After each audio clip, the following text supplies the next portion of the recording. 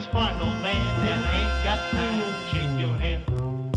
Get that style check, put it in pockets like it's back. Going downtown. Yo, what's up guys, this is KYFriedClassic. Today I got a new video for you, and this is a really blibbity awesome video for you guys, and it is Oprice's new mod tool, like the all mods in one, and it is freaking amazing. I'm trying not to cuss anymore, so yeah. Look, one cool thing about this, well, you know, there's a lot of cool things about it. He will put your name in here no matter who you are, even if you're like some kid with 1 subscriber. If you showcase his mod, he'll put your name in here. You just double click it and it'll bring up their thing. But I mean, yeah, you just click start and you do open savegame.dat. I think I already did it though. Yep, I did. So I mean, it has every mod possible. Look, you can check your spawn point. You can do you can make it always raining. Has been created if you can check that. You can make it adventure mode, which is basically you can't break blocks, but you can still do things. You can set the spawn point. I already said that. Game time, rain, thunder time. You can check all these right here.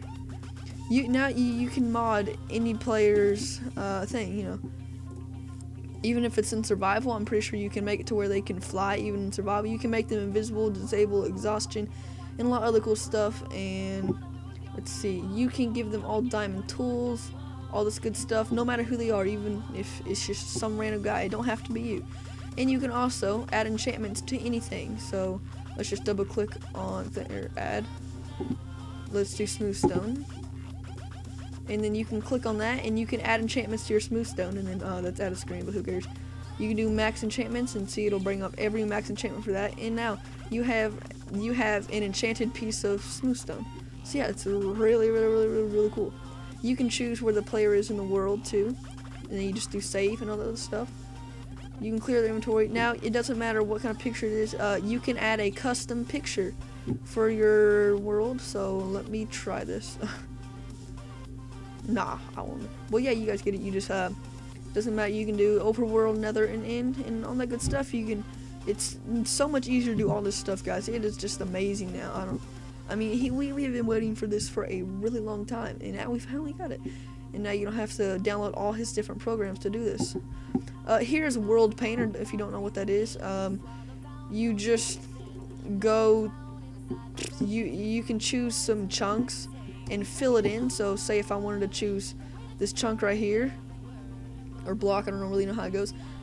Say I wanted to make a big ocean or something, I could set water in that chunk and then make all that 16 blocks in the water. So you know, it's basically kind of like World Edit for the PC, but it's World Paint, you know. And then you just, yeah, you can do all this other stuff.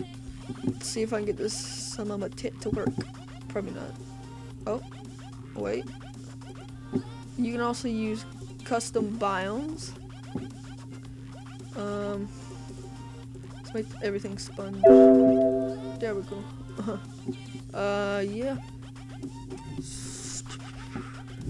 You just type in a random,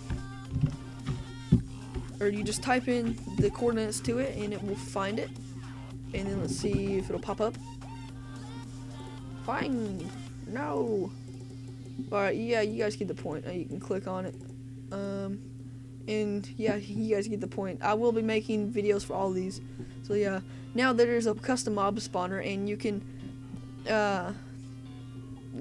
choose where to put the mob spawner, and you can choose how long it takes for the next mob to spawn. You can choose where you want to put it. You can choose what kind of thing you want. So you got all these nice little things right here. And I'm pretty sure he's gonna be making it to where you can make random, you know, like it just spits out random stuff. He'll also be making a chest randomizer, which will kind of be like Hunger Games and stuff. It'll randomize what's in the chest for you, and yeah, all that other good stuff. And then here's advanced. This is for people who want to make their own mods, and you can see he has hex header in here. He has a decimal to hex and a hex to decimal editor. You know, you just go in there and type up darn code. Look at there. I just made my darn code. Yeah, look at that. But yeah, guys, I mean, we finally have what we wanted, and he will be making more things. So yeah, I mean, it's great. I can't believe he did this. He started out to where he didn't know how to do this worth anything, and then look at it now. I mean, it's just amazing. So yeah guys, that's about it for this video. Make sure to comment, rate, and subscribe. The download for this will be in the description below. Make sure to comment, rate, and subscribe. Classic out.